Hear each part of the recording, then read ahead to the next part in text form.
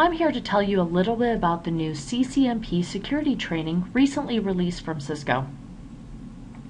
The new version of the CCNP Security Certification and related training courses utilize a common topology and build on one another to provide candidates a development roadmap that grows their skills and knowledge with their career. The previous version of the CCNP security training divided itself into network security components. The new version of the CCNP security training divides itself into key disciplines of implementing, managing, and designing a complete security landscape. This update demonstrates that Cisco is taking a stance on how critical up-to-date security training is for its customers. The new classes are a combination of best practices, lab exercises, and refreshed curriculum and provide a comprehensive, practical, job-ready security education program.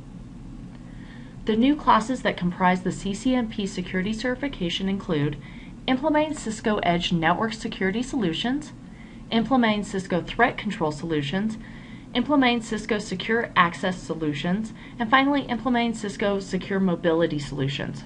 After attending Implementing Cisco Edge Network Security Solutions, students will gain the knowledge to implement and manage security on Cisco ASA firewalls, Cisco routers, and Cisco switches.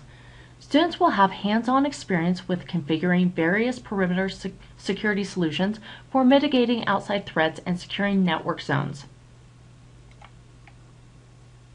The goal of implementing Cisco Threat Control Solutions is to provide students with the foundational knowledge and the capabilities to implement and manage security on Cisco ASA firewalls, utilizing Cisco Next Generation product solutions, which integrate Cisco Prime Security Manager for managing identity policies, in addition to web security, email security, and cloud web security.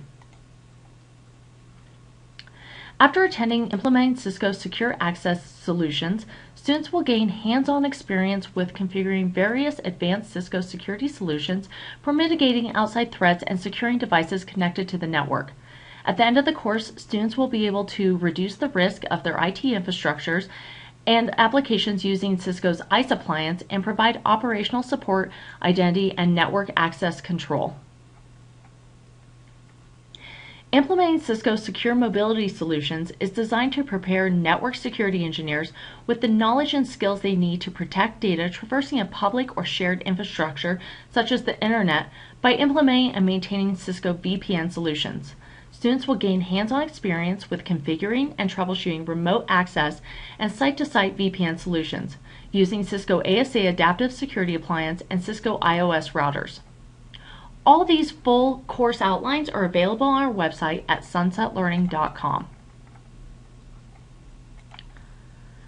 The prerequisite training for the CCNP security has not changed. The recommended training path includes attending either ICND1 or CCNAX, in addition to IINS.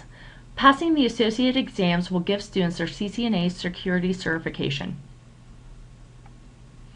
For students already in progress of attaining their CCNP security, here's the migration path to integrate the new curriculum. The last day to test for existing courses is April 21st, 2014.